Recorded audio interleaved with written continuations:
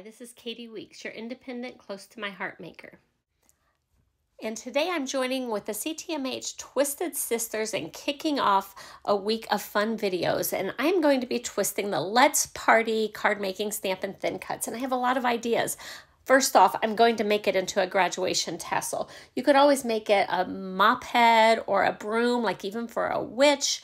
You could make it into hair behind somebody's head.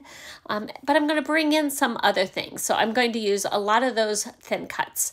I can also bring in the Sweet Memories card making. I'm bringing in the Looking Forward Stamp of the Month. This is my Stamp of the Month card 1. I'm bringing in the Let's Party Scrapbooking stamp and thin cuts. I'm bringing in some new thin cuts, the photo frame and the window frame. Lots of products from the new catalog. And when you get this kit, if you are getting my Stamp of the Month, you will already have that one little white word strip die cut already stamped off with the word congratulations. What you'll need to do is take out this Sundance die cut, and you're going to want to stamp it in the bluebird. Now, I will caution you to be very careful and make sure that you line up your scallops.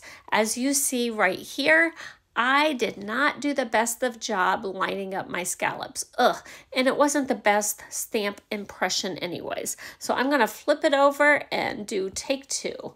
And sorry, my hair is getting in. I just really needed to get straight down over the image so I could do it, and that one was much better. So I guess I ended up doing it on the dark side of the Sundance, even though I wanted to do it on the light side.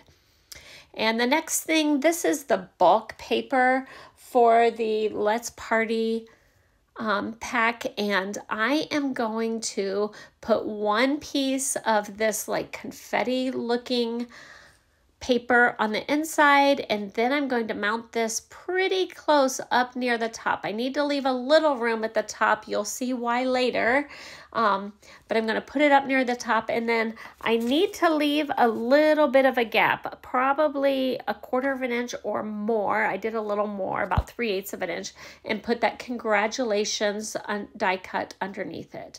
Next, I'm going to layer up the next Let's Party paper and the dark side of the Sundance.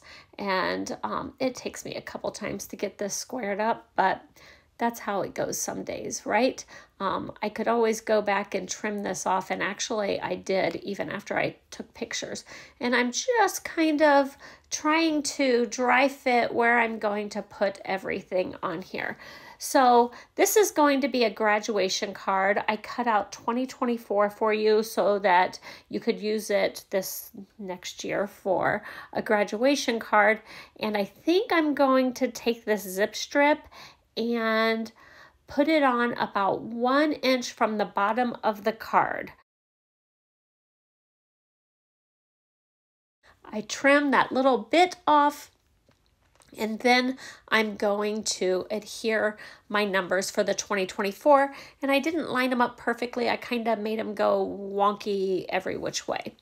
And while I'm laying this up, I'll let you know that this is card 1 for my customers who get the Looking Forward January Stamp of the Month with a qualifying order in the United States. A $50 order on my website, katie.ctmh.com. And you can add this stamp set on for the Looking Forward stamp set. You can add it on for $5. Now, if you want the thin cuts, it's more than that. But if you're a VIP and you place a qualifying order, you can get it for free, and you can still add on the thin cuts if you'd like. Okay, the next thing I'm doing, this is where some of my twists come in. So my Sundance has that little string banner that's where you're supposed to hang all the little tassels for like a party banner.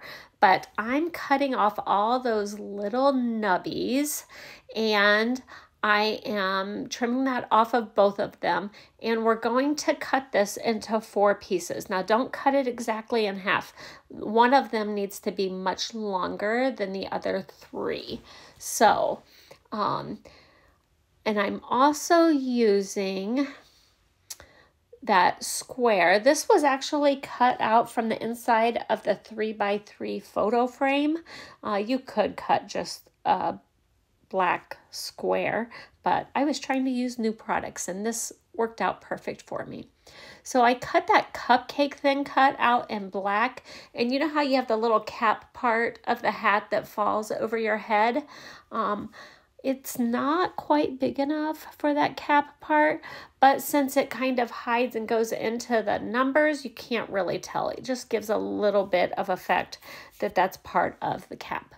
And then I'm measuring where the middle would be for having that tassel, the string to the tassel hang to the middle of this square. So this one will be the longest one like this, and you want it to fall directly to the center like a real tassel would on the mortar board, I guess is what we would call it.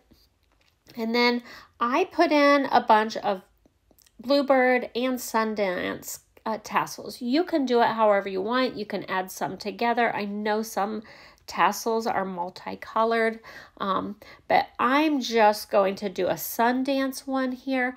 I really think those tassels would look adorable if you go back and put a shimmer brush over them. I didn't do that on here, but that would be a nice little touch to make it really stand out. And then all of these little black squares I'm putting on the inside, and I'm covering up part of that stamp of the month. I really didn't want butterflies on here. It had nothing to do with my graduation. So I'm using these little black squares from the window frame thin cut. And again, you could just cut like, I think they're about probably 7/8 of an inch square. You could cut those from cardstock too. And I'm just putting some of that party string as part of the tassel on the mortar board, and then I'm putting some of these tassels on top of that, and it gives it just the perfect little amount. Now I did trim down some of these tassels, the ones for the inside, because I thought they looked a little long. That's not necessary. You wouldn't have to.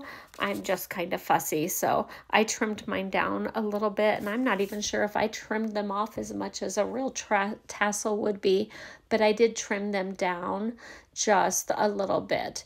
And you notice that when I'm putting the adhesive on the back of these tassel strings especially, I'm doing it on that all-purpose mat.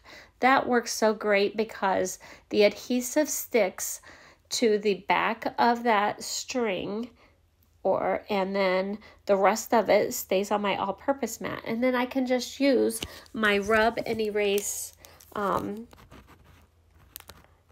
eraser and get the excess off of there. So I'm just the rub and remove eraser. So I'm putting all of these on, and then there's one thing that I did not show you earlier that will also be in your kits, and that would be the gold glitter gems. And so I thought those gold glitter gems were the perfect little center to put on these mortar boards to hold on the tassel. So I know sometimes they have black things. You could color it if you wanted to with like a black Spectrum Noir marker, but I really liked the touch of the sparkle from the gold glitter gems. So I put tiny ones on these 3 little graduation caps and a big one on the top.